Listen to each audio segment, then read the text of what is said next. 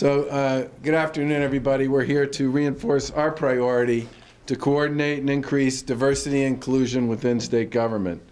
The Massachusetts economy is growing, but it's clear that not all communities are seeing the same degree of benefits and opportunities. And there's room for state government to improve in both employment and procurement practices to promote diversity and include more women and minorities, veterans, individuals with disabilities.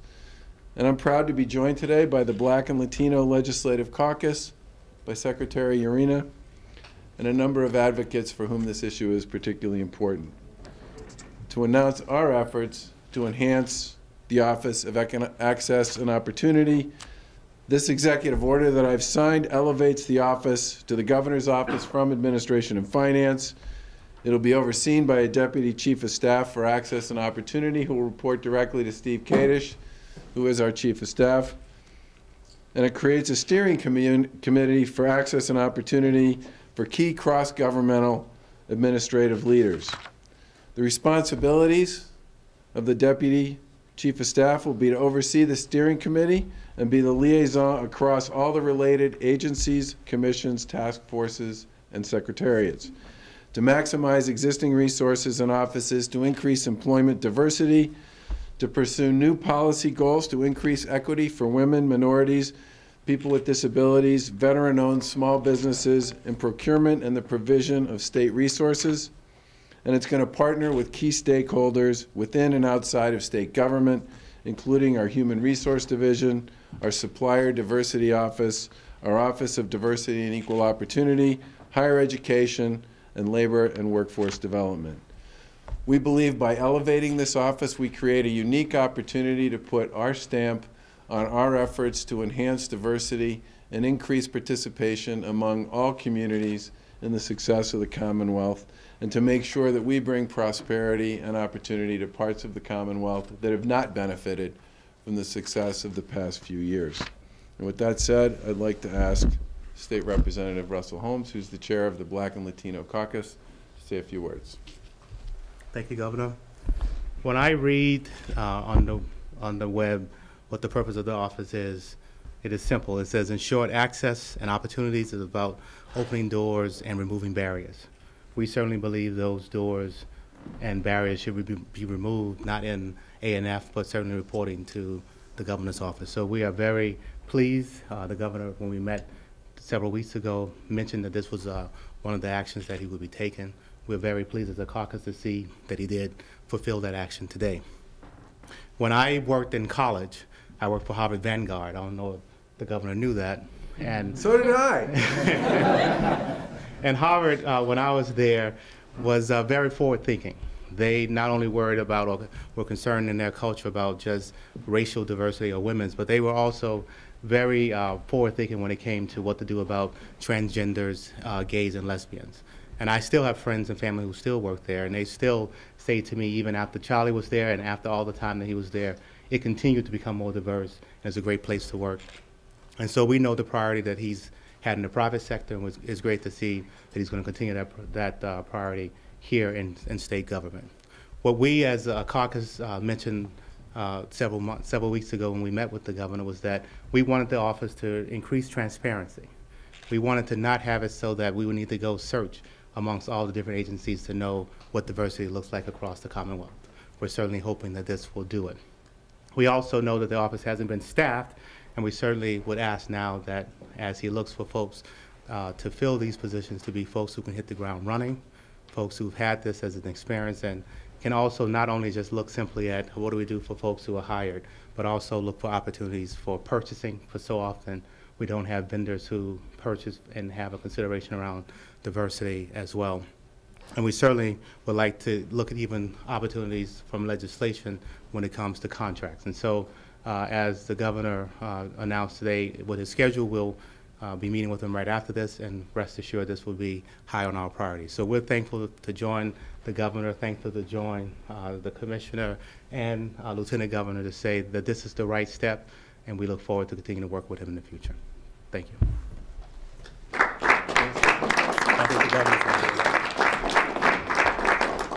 Senator Dorsina Forey would also like a word. This will be the last time I have a chance to introduce her before St. Patrick's Day. Oh, get ready, all right. Thank you, Governor Baker. First, want to thank Governor Baker and Lieutenant Governor Karen Polito for his work in elevating the Office of Access and Opportunity into the governor's office. This important step shows that the state's commitment through Governor Baker to ensure high standards for job access and workforce diversity within state services, programs, and policy. I thank the governor because the Access and Opportunity Office was created in 2010 under then Governor Patrick. But this is important because the office was to serve as a single point of coordination and accountability to implement policies for equal opportunity and non-discrimination. And over the years, the Office of Access and Opportunity has established workforce participation goals for women and people of color on state-assisted public construction jobs. Not only that, they form guidelines around the implementation of Services Disabled Veterans-Owned Business Enterprise Program, which is critical. How do we work with our veterans that are coming back home that have small businesses here in our Commonwealth? They also created the Civil Rights Impact Analysis Policy, which requires executive branch agencies to undertake an analysis to identify whether implementation of proposed regulation would likely result in disparate impact on members of protected class or classes to take steps to mitigate such impacts if identified. So these are just a few of the many accomplishments that the Office of Access and Opportunity has achieved during its tenure. But what Governor Baker is doing today is important because he is elevating it to the governor's office, making sure that the new director will report to the chief of staff and the deputy chief of staff. And I know under the leadership of Governor Baker and the positive changes he has made, the Office of Access and Opportunity will continue to thrive and maximize productivity, creativity, and diversity in the workforce, in the workplace. So I look forward to working with Governor Baker and his administration to ensure that all the Commonwealth's residents have full access to economic opportunity. So this is such an important step, because it's sending the message from the top that diversity is important when it comes to women, that diversity is important when it comes to people of color, and diversity is important when it comes to veterans, our veterans who are returning home. So I'm grateful to be here in partnership, working with Governor Baker and Lieutenant Governor Karen Polito, and also the Massachusetts Black and Latino Legislative Caucus, and the other colleagues who are here today, people who have been working on the forefront of this issue for a long time. And to see this elevation is critical. And so look forward to working with all of you. I see Reggie Nunnally here, who was Supplier Office of Supplier Diversity Officer, thank you. Ron Marlowe, who's here, was the head of Access and Opportunity, continues to serve in the administration. So we look forward to working with all of you to make sure that these numbers reflect the diversity of our great Commonwealth. Thank you. Good job. Thank you, Senator. Do you have questions on this? Governor, were you thinking about this when you were campaigning?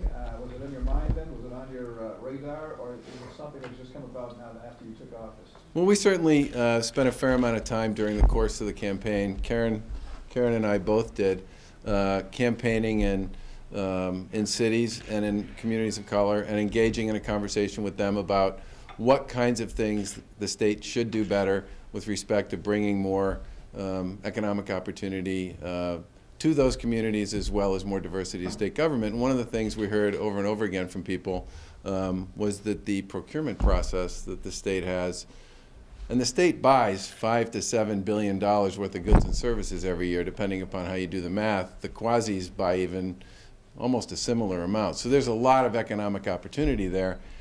It's a very complicated process, and it's one that in some cases your ability to actually manage and navigate the procurement process says more about your ability to win a contract than your ability to actually provide the service. And one of the things we would like to do is to make sure that small businesses, women-owned businesses, veteran-owned businesses, minority-owned businesses have an opportunity to participate on a level playing field with respect to those procurement initiatives. This was something we talked about a lot during the campaign, and I'm anticipating that once we staff this office, and we have a number of people we're talking to about this, that we'll be able to make some significant strides with respect to basically opening up the kimono and giving a lot of people who currently don't have an opportunity to bid and to succeed. Do you have a set number of staff you're hiring? Is that something you figured out in advance, or? I think it was. The answer to that is not yet. It's going to depend to some extent on who we bring in. We've been talking to a number of people about creating this type of position, and now that we've done that, we'll conduct some interviews and staff it accordingly.